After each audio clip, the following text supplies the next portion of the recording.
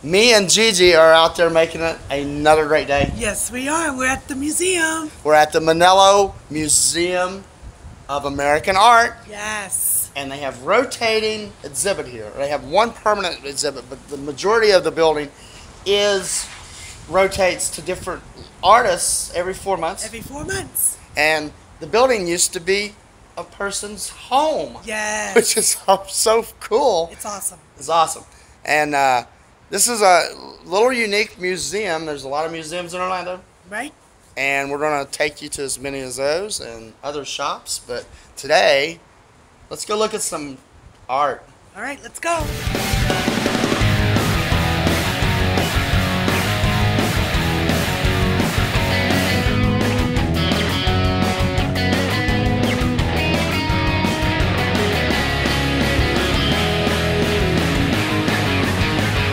Before we go in this museum, Gigi, this is awesome, this tree. I'm in heaven. This tree is just phenomenal. It's incredible. Well, what's interesting, Gigi, is the branches go all the way out, but when all the branches drop down, go under the ground, and then they come back up out of the ground.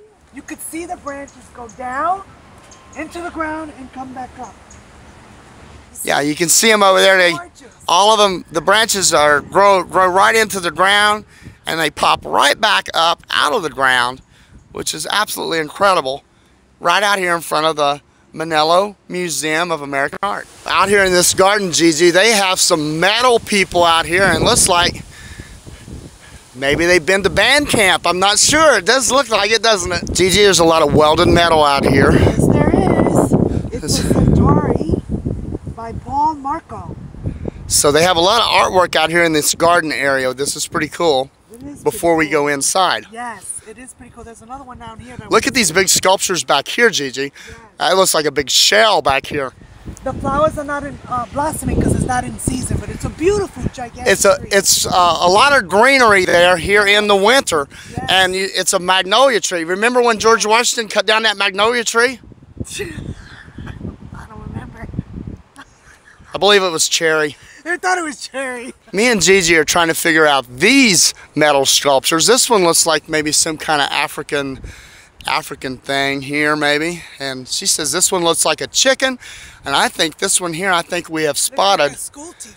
He looks like a school teacher, but he kind of looks like John Lennon, maybe, from the Beatles. What do you think?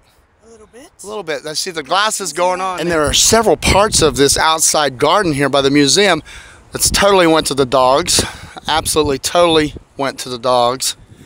Now, Gigi, this one right here, to me, looks like maybe a satellite dish, but the sign up in the front said it was the Twin Vortex. Oh, maybe from that video game Crash, the Twin Vortex. I don't know, but it's pretty interesting, all these spirals here in this thing. It's very neat. Moving, though, like, well, it's a little windy out here, too. Iron, too, but it's moving too much. Let's go over here and check out this big shell.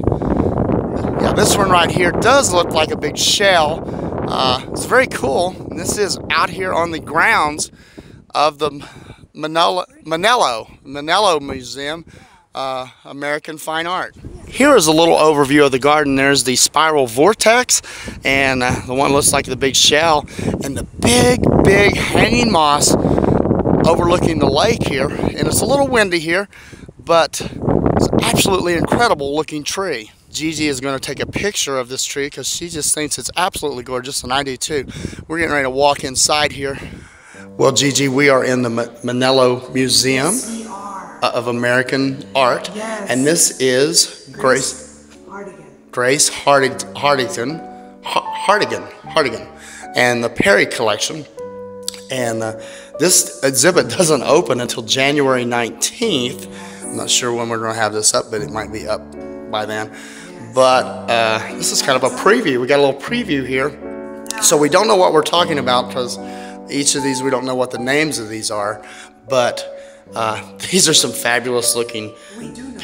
We do know some. 1960 to 1965 art only. Yeah, we just don't know the names of each piece, which that would be great. But yeah, these are some very cool abstracts and paintings. Let's go check some more of these out.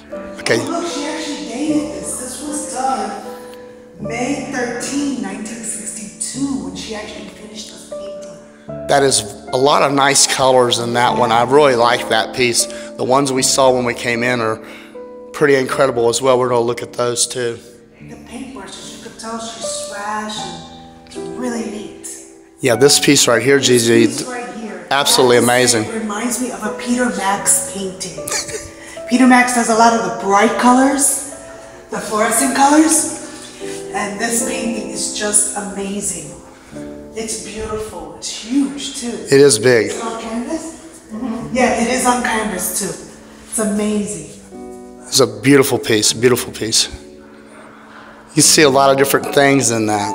I always wonder what goes through the mind of the artist, for real. Since I'm an art lover, I collect a lot of art, and I know how expensive art can be. This is just beautiful. Look, maybe up there, it might be a little coffee cup, something like that. This is a female figure here. So it's just the congestion and action that you will see in a mall. I can see that. Yeah, Very nice. And see, that's what you'll be able to tell when you have the labels up there. You'll be able to read what she was trying to express. Particular painting is very interesting to me. I always wonder what goes in the mind of an artist. When I see this, what is it? Perspective? Perspective. You need Hooked on Phonics. Hooked on Phonics. My perception of this particular painting, it's almost dark. It's almost like she was depressed. Maybe she lost a family member. That's the vibe I'm getting off of this painting. But that's me alone.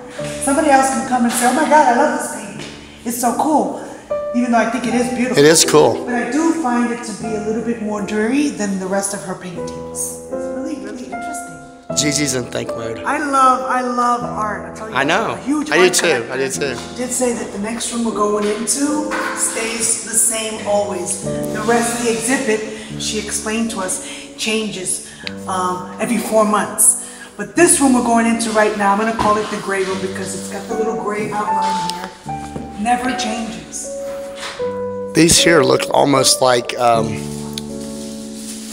Mary Blair that did the artwork at the Contemporary at Disney. Remember Mary Blair with the tiles? That's, yeah, it looks like something Mary Blair would did.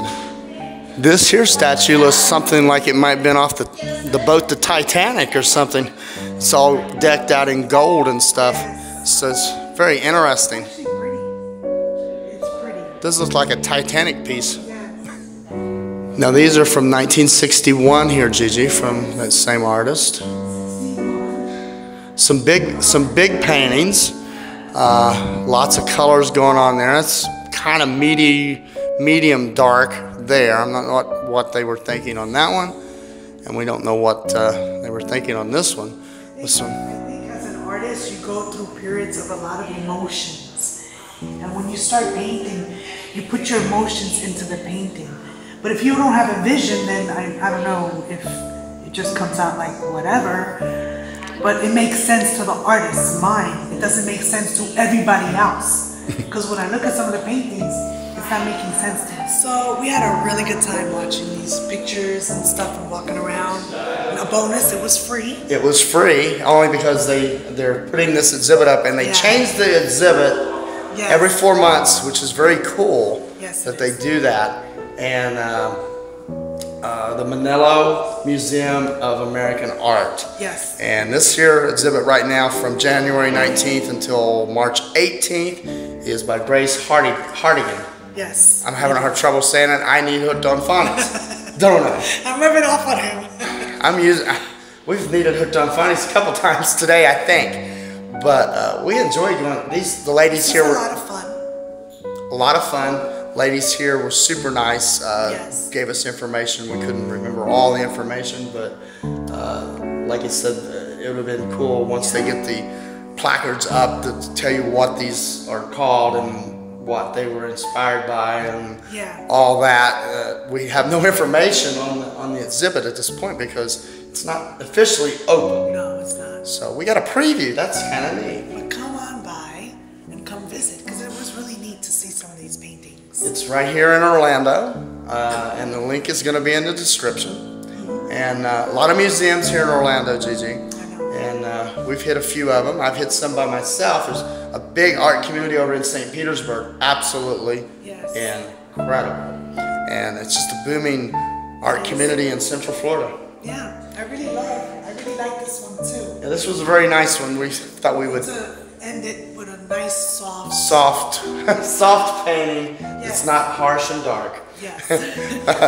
We appreciate all them subscribers out there clicking that subscribe button. Yes. And we're going to keep going to unique spots. Off to our next one. And we're going to make it a great day out there. And you go out there and make it a great day because you deserve it, baby.